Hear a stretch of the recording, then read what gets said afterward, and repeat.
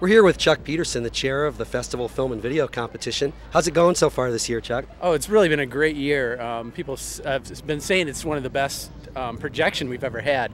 We had a couple of donors. Whoops, there goes the umbrella. Star Theaters and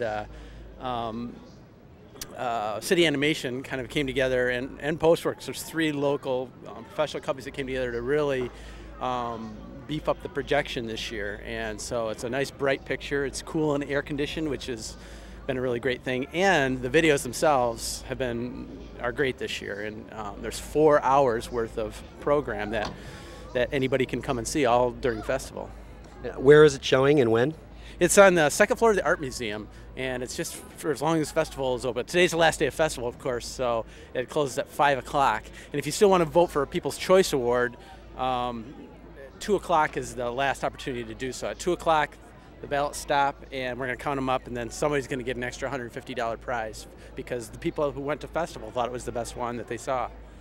I understand most of the films are pretty short, so you can walk in any time and just pick it up, and it just loops in a continuous play, right? Pretty much. The longest film is 30 minutes, and most of them are under 10, and there's a bunch in the 10 to 20 range. So, I understand the awards competition Friday night went over pretty well. Yeah, it's a new thing we're doing for festival. Instead of it used to be that we'd hand out the checks over here on Calder stage, and that was nice, but you know, it was on Friday, and most people hadn't seen the films, and it was sort of out of context, and it's getting to be the kind of thing, and not many filmmakers even showed up for it.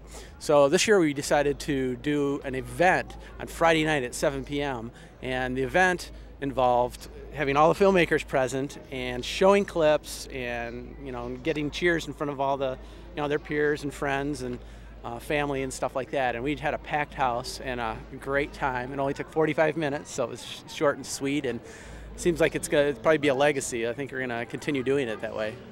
Yeah, I understand you also had a lot more prizes and awards this year. Yeah, as a festival provides a whole bunch of money, like $750 worth that we can give away. And we decided we wanted to beef that up a little bit. So we went out again in the community, and Trillion Post-Production, Kingdom Production, Cruise Communications, and others, Goodrich Theaters, donated money and prizes for the filmmakers. So we were able to give away a lot more money this year. It's called the Film and Video Competition. I know these days most things are shot on video. Is there anything on film over there?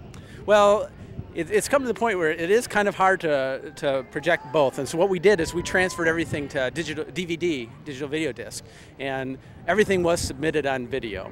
But there are several films that were shot on film. I would say probably 5 or 6 films that were transferred to video and then transferred to DVD, and that tends to be a common thing because there just isn't a real venue for showing film these days. There's few. I mean, UICA is doing it, and there are a few opportunities, but they're rare, and video is so pervasive that a lot of people, even if they're shooting on film, are distributing on video.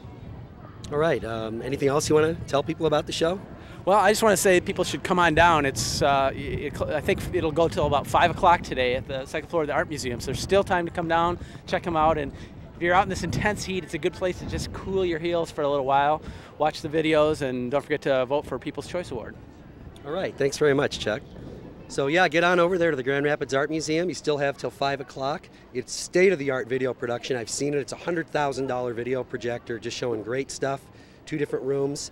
So this is your chance to see some of the best independent film and video work in the Grand Rapids and West Michigan and broader area.